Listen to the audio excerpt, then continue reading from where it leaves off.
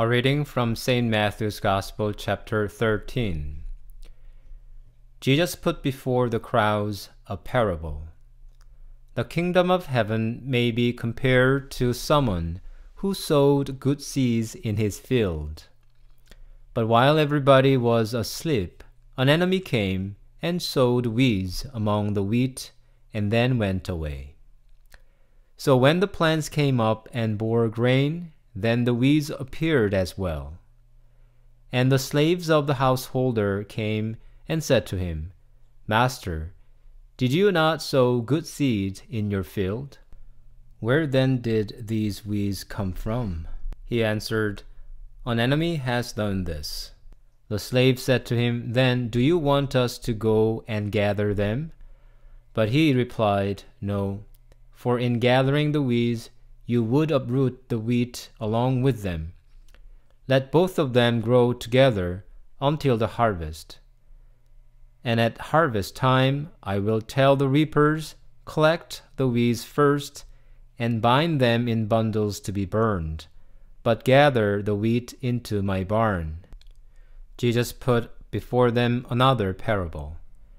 The kingdom of heaven is like a mustard seed that someone took and sowed in his field. It is the smallest of all the seeds, but when it has grown, it is the greatest of shrubs and becomes a tree, so that the birds of the air come and make nests in its branches. He told them another parable. The kingdom of heaven is like yeast that a woman took and mixed in with 3 measures of flour until all of it was leavened.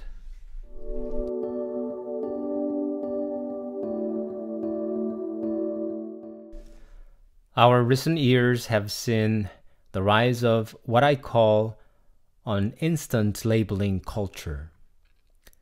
Daily we witness this cultural, social, and political phenomenon.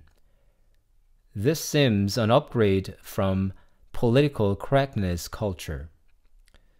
As soon as people hear someone speak, or more commonly these days, read someone's social media post, they like to put a label such as conservative, socialist, sexist, feminist, racist, misogynist, homophobic, and so on.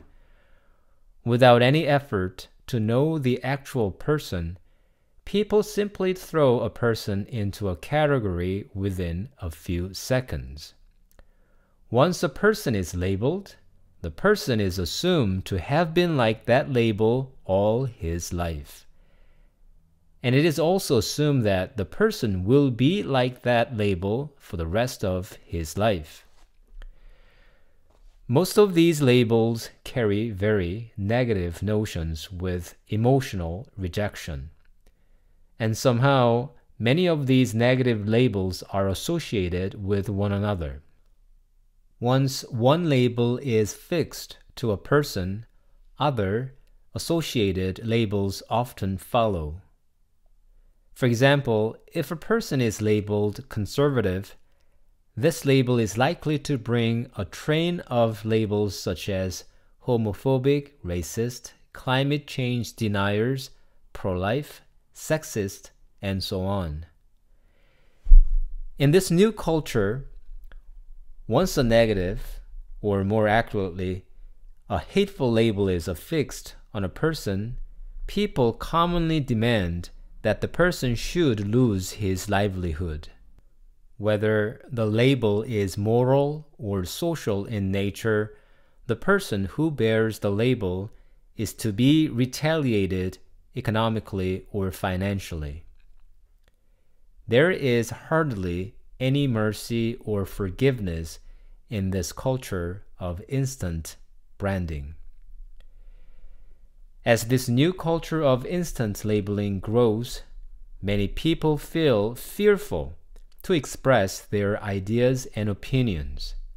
Especially your words stored online, whether they were of a decade or two, can be picked up today and ruin the rest of your life, even if you changed your mind long ago and moved on.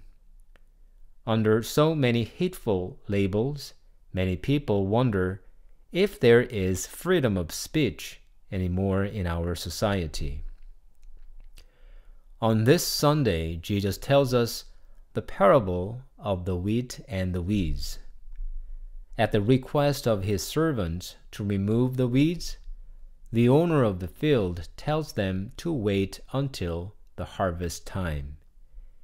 It's because they might pull out the good wheat by mistake if they hurry to remove the weeds. The kingdom of God expands in the patience of the Lord. The mercy of the Lord works primarily as his patience with us in this life. He gives us life and provides good things for us throughout our life. Even when we make mistakes and commit terrible sins, he does not label us weed or damned right away. He still grants us good things and waits for us to return to him. When we change our minds and hearts toward him, he gladly accepts us. The culture of the kingdom of heaven exhibits patience, benevolence, and gentleness. Aren't these the fruits of the Holy Spirit? Christians cannot be a part of the instant labeling culture. The Lord is patient and merciful to us. Then we can also be a bit more patient and merciful to one another.